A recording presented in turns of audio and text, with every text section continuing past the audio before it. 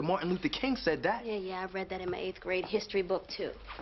But right now, the voiceless are looting, and that's not going to do anything for this community.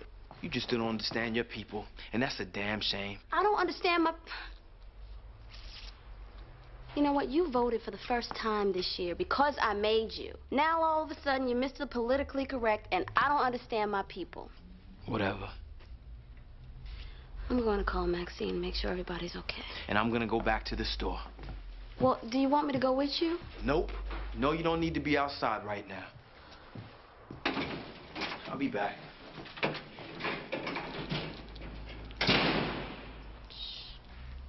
When you pull people out of the car and you beat them, it's a riot. When you burn stores, it's a riot. When you break people's windows, it's a riot. A lot of the people who are rioting are not rioting because they feel oppressed, because they're concerned about police brutality. They want a VCR. They want a TV. It is a riot.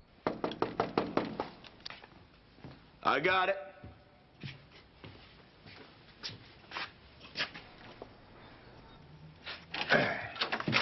Good morning.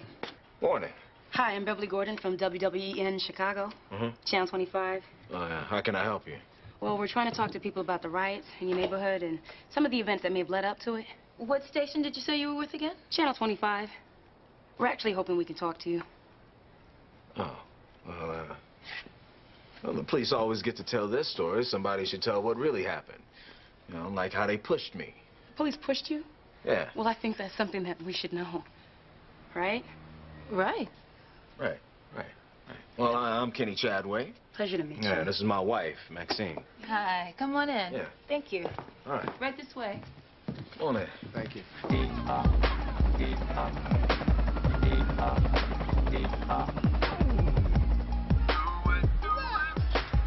get out the way, man.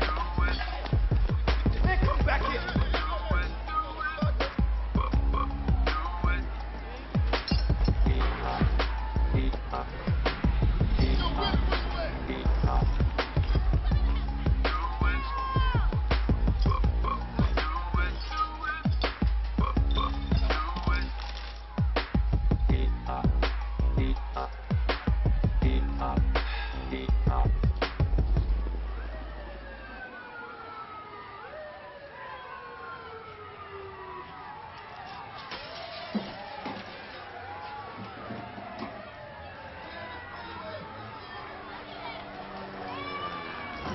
What the hell do you think you're doing? Man, you better step the fuck off!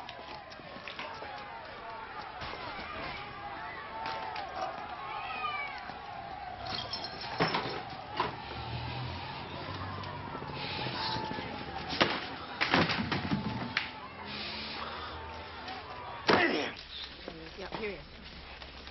Assalamu alaikum. My brother Hassan wanted everyone to know how deeply touched he is by your love and concern. He also wants you to know how much he cares about you as well. So he has asked me to beg you to stop the rebellion.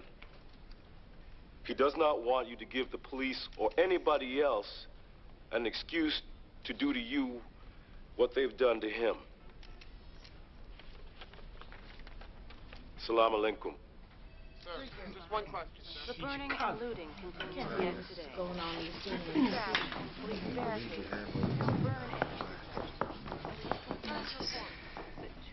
I'm gonna go check on my family. I'll see you guys later. Are you really going to the south side? Mara, I'm from the south side. I think I'll be okay. Of course. I'm sorry. I was just concerned for your safety. Why are they doing that? I mean, don't they understand they're just destroying their own stuff? Well, Gina, I'm not the spokesperson for all black people, so I can't tell you why they would do any particular thing. Oh, no, Terry, I didn't mean it like that. No, but when a community is suddenly enraged, you can't expect that community to calm down until it's out of its own neighborhood. Excuse me. Terry.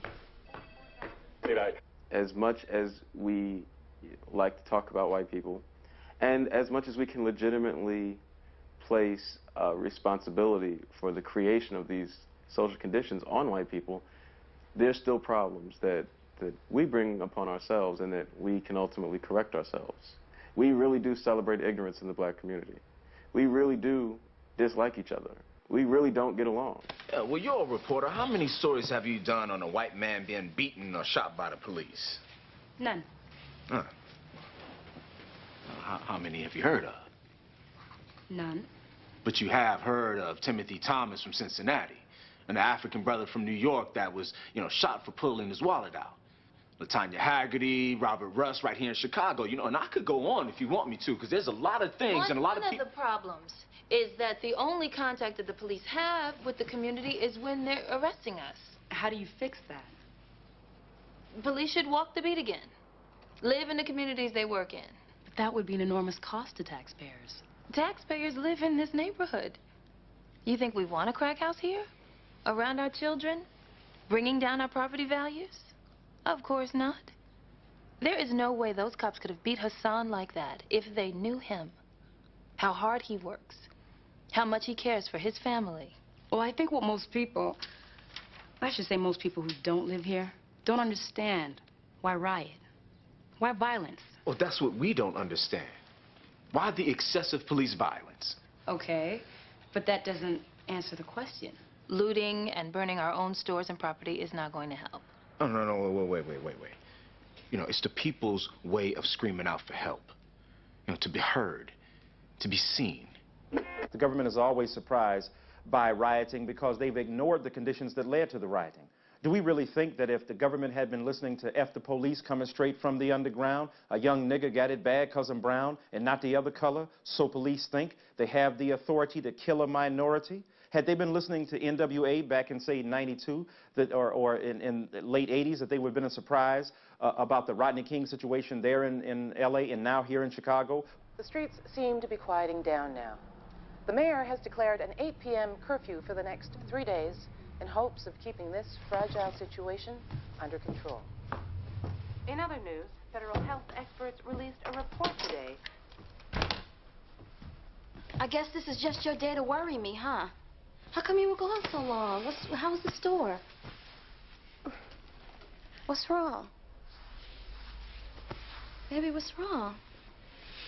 J&H was looted. What? Oh, shit. Windows broken, new registers destroyed. Oh. See, this is exactly what I was talking about. Rebellion.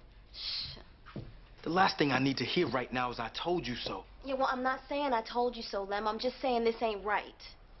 I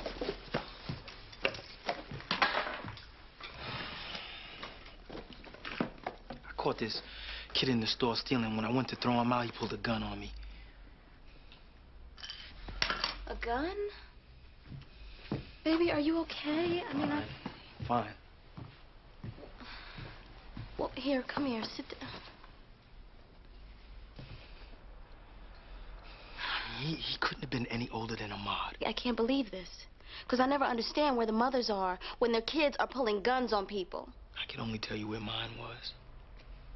But that's still no excuse for these young fools to disregard life. They need to take their little gun-toting asses and lock them down for good. No, we need to be rioting about the things we do to ourselves.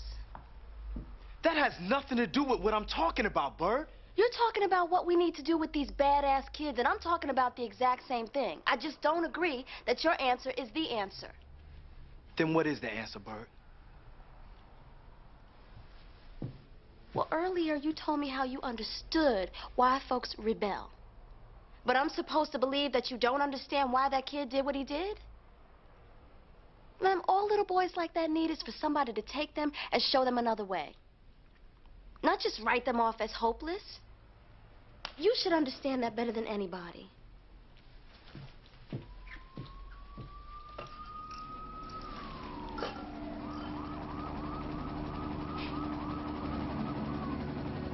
We're the worst that this country has seen since the Rodney King riot. Oh, Ahmad, go get the toilet paper, please. All right. You know, I don't know who has worse time management skills, you or Bird. Hi. Hey, now. All right. Hey, sorry we're late. I had a long day at the store with the insurance company. Yeah, Maxine and I were there earlier today. Hi. Yeah, I almost started crying when I saw all that damage to the store. Yeah, well, the windows are boarded now, and I'll start cleaning tomorrow. Hey, I can help you after I get out of school. I thought school was suspended for one more day. Only in this neighborhood. Oh, hey, here we go, here we go, here we go, here we go. One of the problems is that the only contact the police have with